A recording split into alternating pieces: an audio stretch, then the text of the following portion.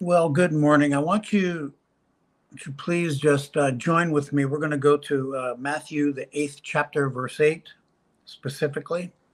And I want to thank you for joining me today. I believe God is doing some great and mighty things, and we have to enter into that. We have to have fun with it. And today we're going to talk about His Word. It's important to know His Word. Now, I mentioned the last time that um, that we are going to be coming into a revival of the Word of God. We're going to come into a place where the Word of God is preeminent again.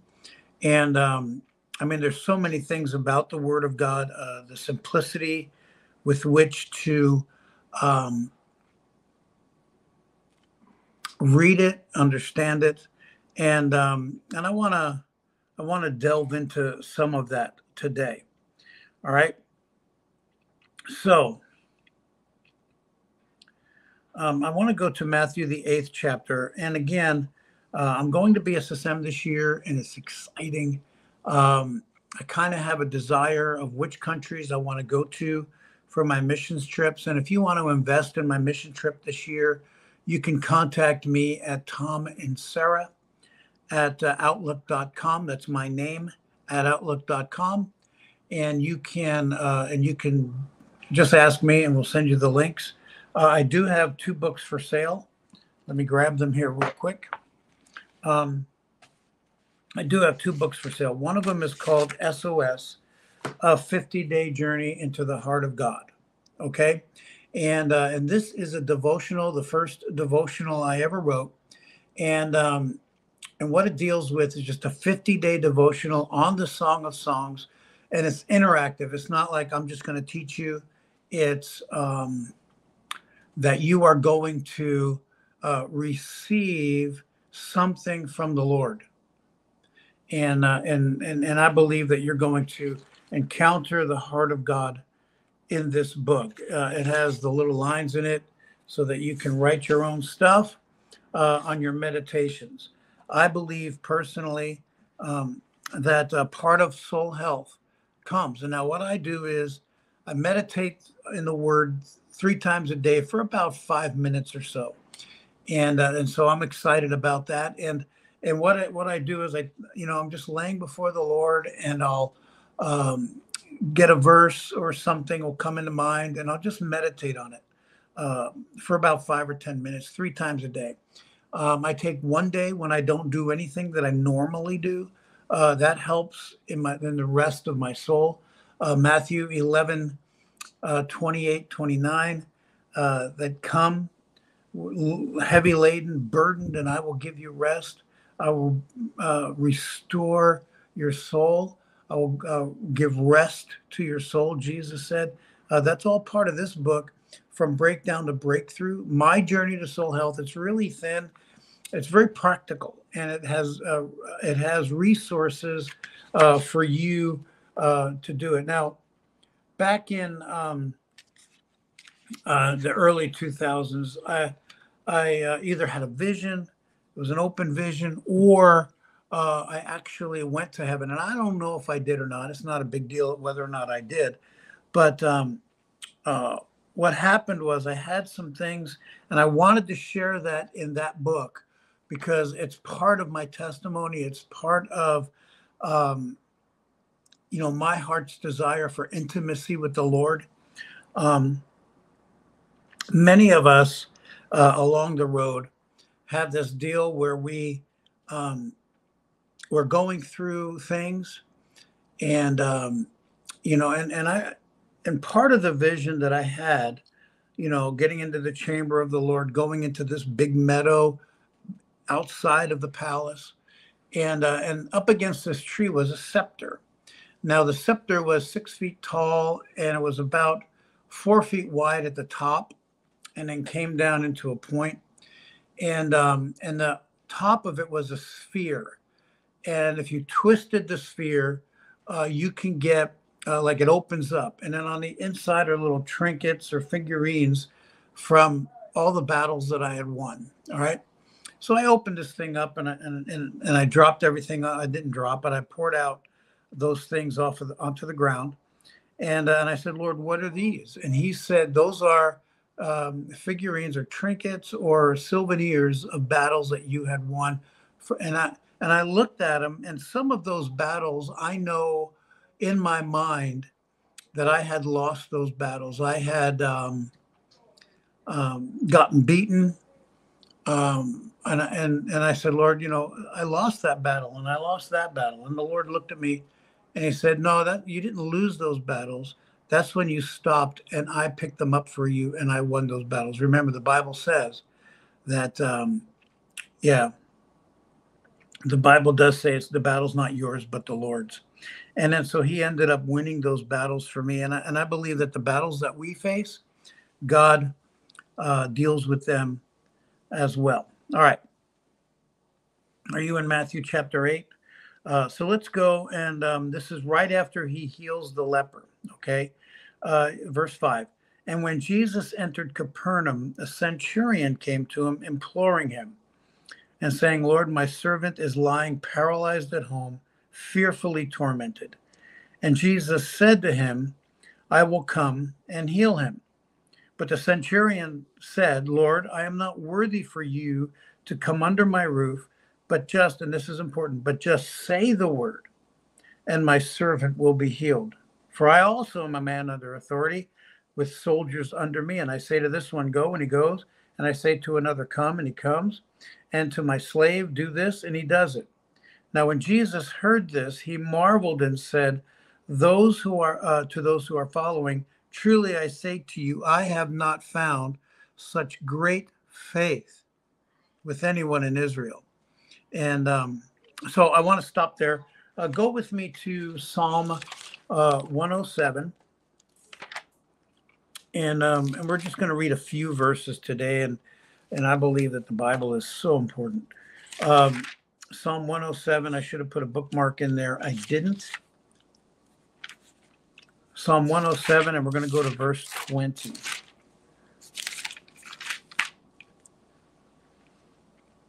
Verse 20 says, actually go to 19. Then I cried out to the Lord in their trouble. They cried out to the Lord in their trouble, and he saved them out of their distresses. He sent out his word, and he healed them and delivered them from their destructions. Let them give thanks to the Lord for his loving kindness, for his wonders to the sons of men. He sent out his word, and he healed them and delivered them from their destructions. So I don't know this. I just kind of got this sense that the centurion was sympathetic to the gospel, that he was sympathetic to Jesus. He had heard some of the teachings of Jesus, or he had heard these people talking about him. All right. And it's possible, and I'm not saying it is, but it is possible that he knew this verse. And the centurion says, I don't need you to come to my house, but just speak the word. All right. There's a song from back in the Toronto days, said healing word. He speaks his healing word. Healing word. He sets me free and heals me. And so understand that God sends out his word and he heals them. So he said, all you need to do, Jesus, is just send out your word and you will heal them. And I remember this thing that when you come into God's word, that's why one of the reasons why it is so important to hear God's word, to listen to God's word, to to hear God's word, to listen to God's word, to get God's word into your heart, because it is his word that heals. Remember, the devil came to Jesus. The Holy Spirit sent Jesus into the wilderness to be tempted of the devil. And Jesus is out there, and the devil says, if you are the Son of God. Well, that's the first thing that he said, when the last thing that God said at the time of his baptism was, the last thing that he said, that God said was, this is my beloved Son. You remember when they're on the Mount of Transfiguration, that that Jesus or the disciples heard God say, "This is my beloved Son, in whom I am well pleased. Hear him." Now, and we'll get into that a little bit. But what happens is that Jesus speaks, or God speaks, "This is my son." The devil's first temptation is, "You are not a son." All right. And the devil tries to get you to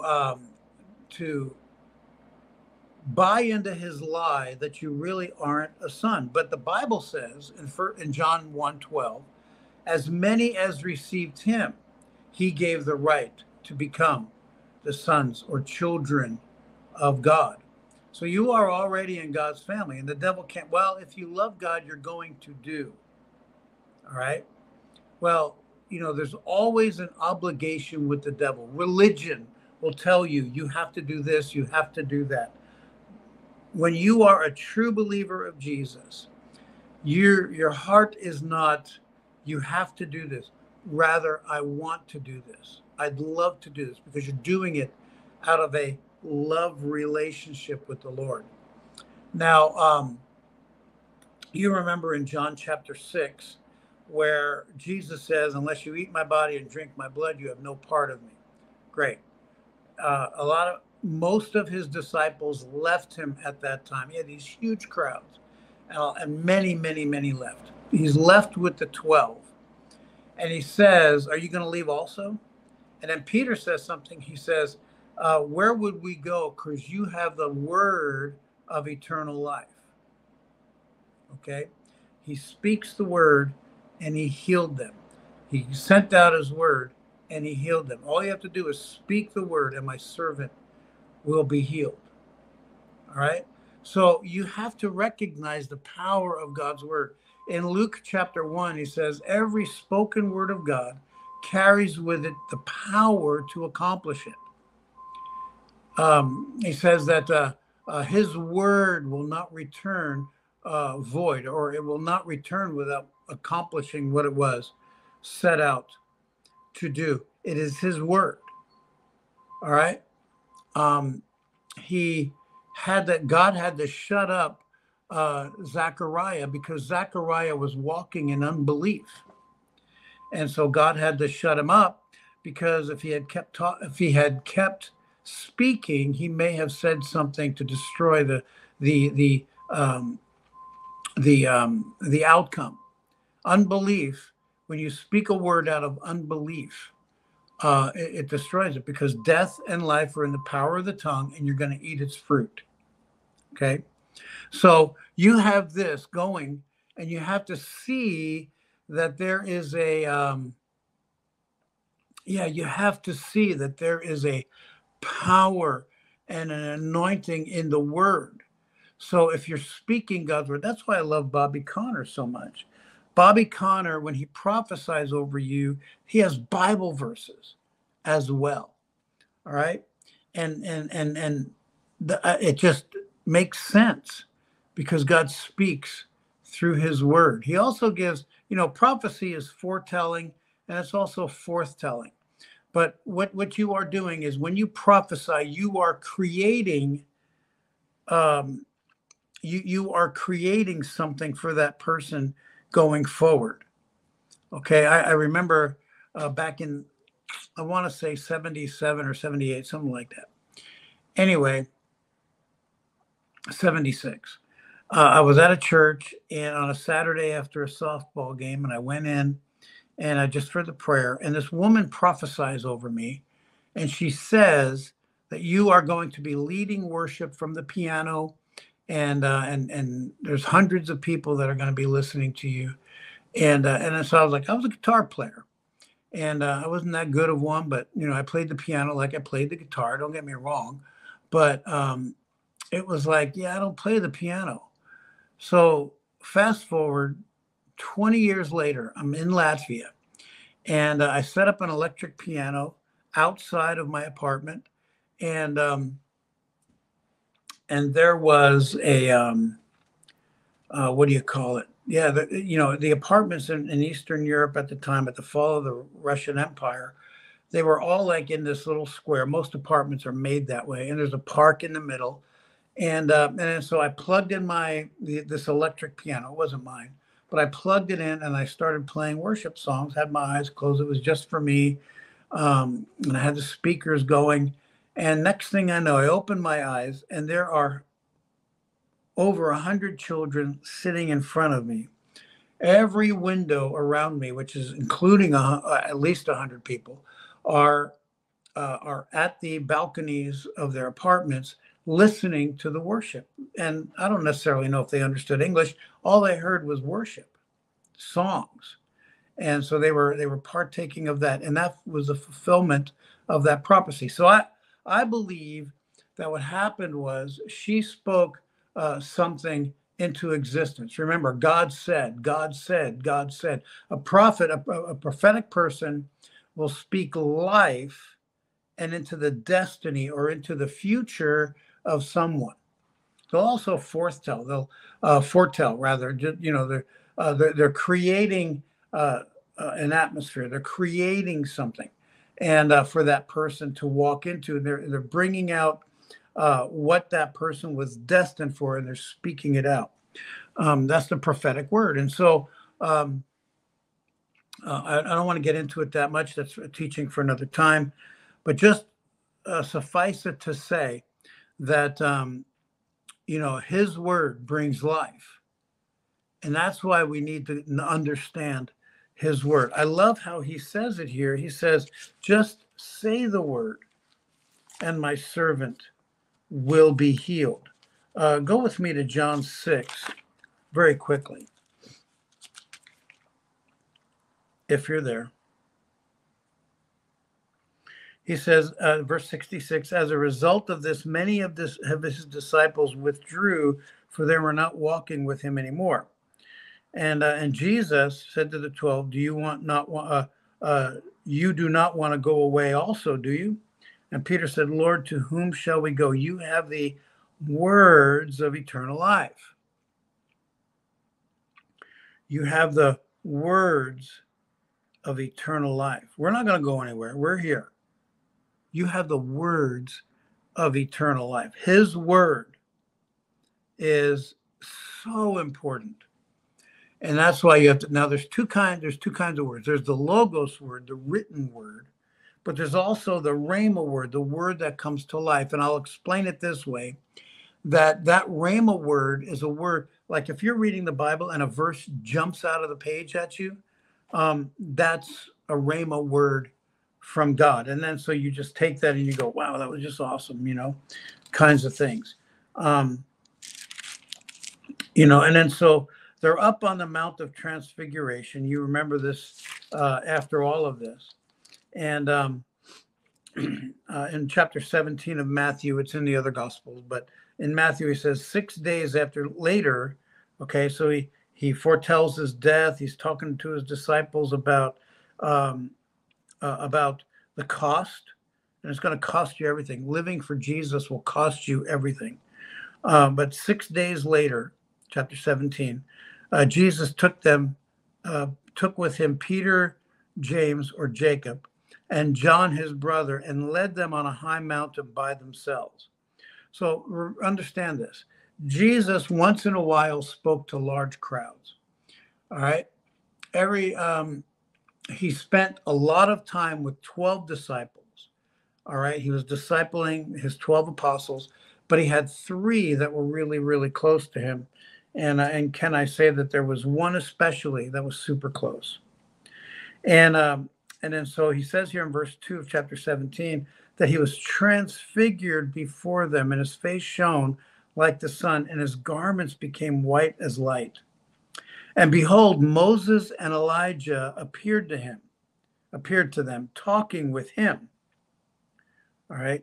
Peter said to Jesus, Lord, it is good for us to be here. If you wish, I will make 3 tabernacles, one for you, one for Moses, and one for Elijah. Now, I'm going to go out on a limb and just say that Moses represents the law. Elijah represents the prophets, the Old Testament. Okay. Moses was also a poet. Elijah was a man of vision, and he was the prophet.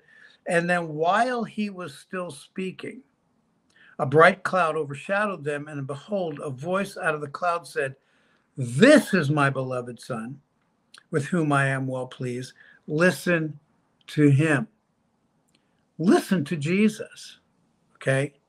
Don't allow you to get caught up in peripheral stuff. I mean, we have a lot of books, and a lot of these books are really, really good. I mean, I have a number of books here that have really transformed my life. One of them is called The Holy Spirit by Haley Braun, experiencing Jesus by Madame Guyon. I have this book called The Real Faith by Charles Price. And so I have books, Questions for Jesus by Tony Stolfus. All of these books are good and they are important. But God says, "This is my beloved Son, hear him." And all of these books that I mentioned, Experiencing the Depths of Jesus Christ, The Real Faith, Holy Spirit, they all point to Jesus. And they all point to the presence of God. So when God says, "This is my beloved Son, in whom I am well pleased," listen to him. What God is saying is, those guys are important, but listen to my Son. Praise God. Anyway, all right. So there you have it. I'm going to stop there today because it's just important that we do stop at some point. And I want to just tell you that get into God's Word. If you read 4 chapters a day, every day, you'll be done by October 31st-ish, around there. And God will be able to speak to you, and he'll be able to, and just get into it. And can I say, don't just read the Bible to read it. Read the Bible to encounter the Lord. That's important. All right. He sent out his word and he healed them. Only speak the word and my servant will be healed. Where can we go? For you have the words of eternal life. All right. Well, God bless you guys. Thank you so much for joining me today. I guess we'll talk to you next time.